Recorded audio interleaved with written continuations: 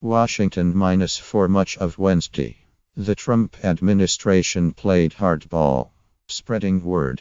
It was considering the shocking step of withdrawing from the North American Free Trade Agreement. Advisors to President Trump said he wanted to announce an executive order beginning the process of withdrawing from the deal at a Saturday evening rally marking his 100th day in office. The rally is being held in Harrisburg, PA.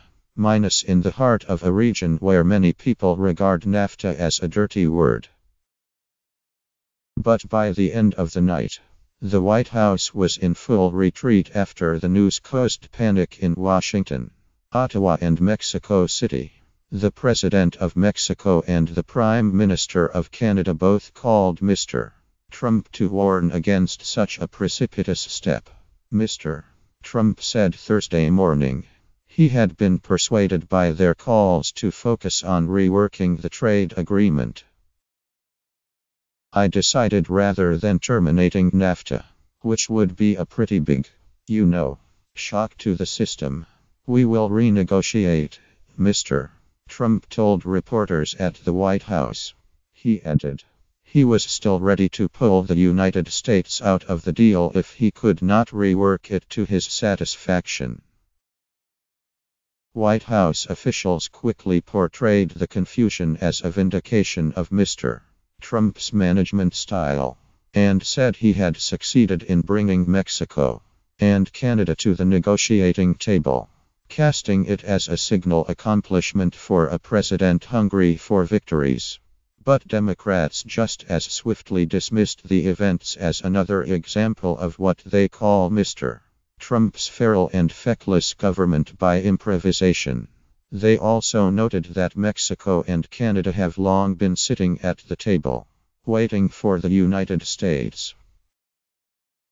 The messy 24 hours were part of a week in which the West Wing has erupted with an all-guns firing at once frenzy intended to prove Mr.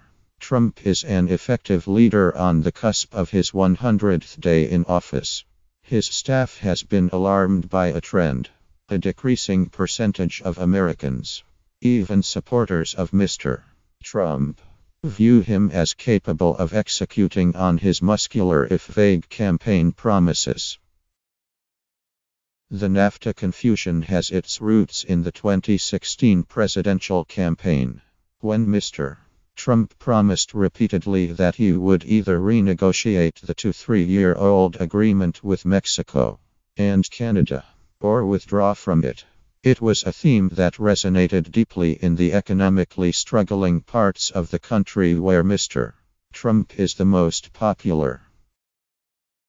By the time Mr.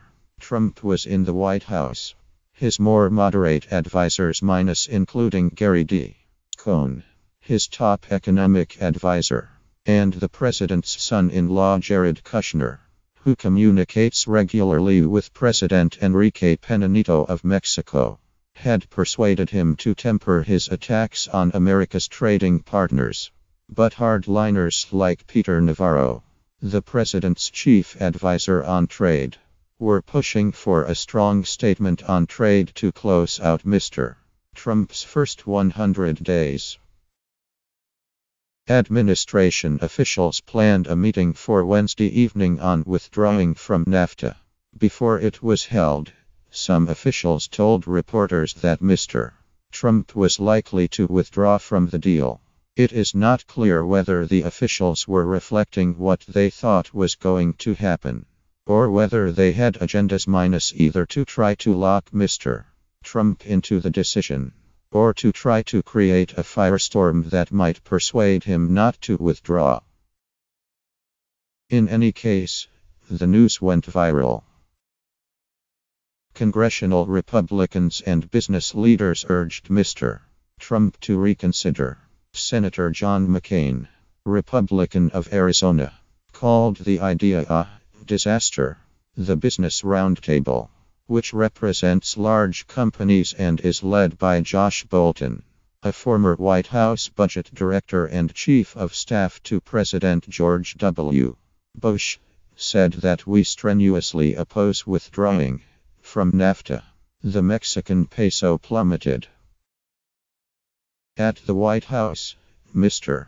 Trump's moderate advisors urgently tried to convince him that even a first step toward an exit, his executive order, would have begun a 6-month waiting period.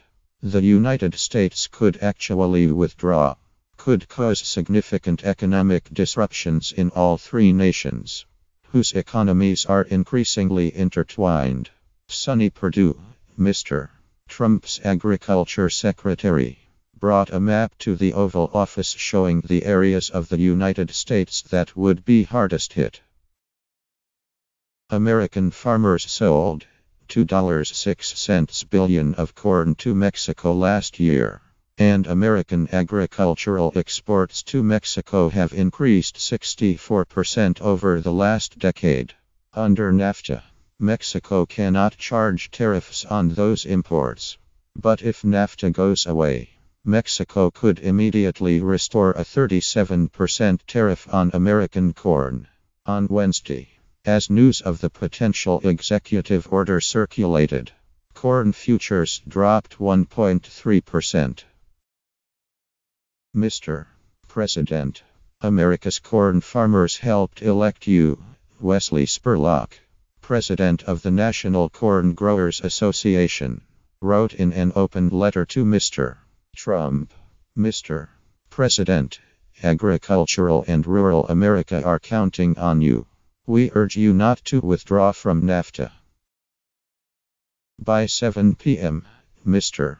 Penanito was on the phone. He told Mr. Trump, according to Mexico's Foreign Minister, Luis Videgaray, that he shared a desire to begin trade negotiations as soon as possible. But Mr. Penanito also emphasized that he was looking for a negotiation that is good for Mexico. A win-win.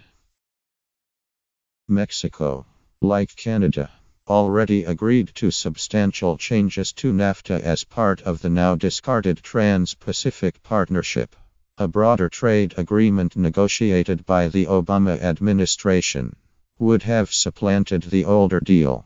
Among those changes, increased protections for workers, like the right to unionize, enforceable environmental protections, and rules for digital commerce. Those changes would generally increase the cost of business in Mexico, insulating American companies and workers from competition. Mr. Videgaray later told reporters that in his view, Mr. Trump's talk of withdrawing from Nafta might have been an effort to prod Congress into action. The White House wants Congress to authorize expedited approval of a reworked agreement, a process known as Trade Promotion Authority. But so far, it has not been able to win support from congressional Republicans. Wilbur Ross, the Commerce Secretary, said Tuesday that talks with Congress had stalled. The call from Mexico was followed by one from Prime Minister Justin Trudeau of Canada, who also urged Mr. Trump to focus on negotiations. Nafta has been improved a dozen times over the past 20 years, and we're happy to sit down and talk about how it can be improved now, Mr. Trudeau told reporters in Saskatchewan on Thursday. He said he had told Mr. Trump that ending Nafta would cause a lot of short and medium-term pain for an awful lot of families on both sides of the border. By 10:30 p.m., the White House had issued a statement saying Mr. Trump would not pull out of the deal for now. By Thursday morning, Mr. Trump was busily posting on Twitter, saying he had agreed to pleas from the leaders of Canada and Mexico not to withdraw immediately. But he reiterated he would still pull the United States out if he could not negotiate a better deal. I received calls from the President of Mexico and the Prime Minister of Canada asking to renegotiate Nafta rather than terminate, Mr. Trump said on Twitter. I agreed. Moments later, He continued, subject to the fact that if we do not reach a fair deal for all, we will then terminate Nafta. Relationships are good minus deal very possible. That brought Mr. Trump right back to what he had said all along.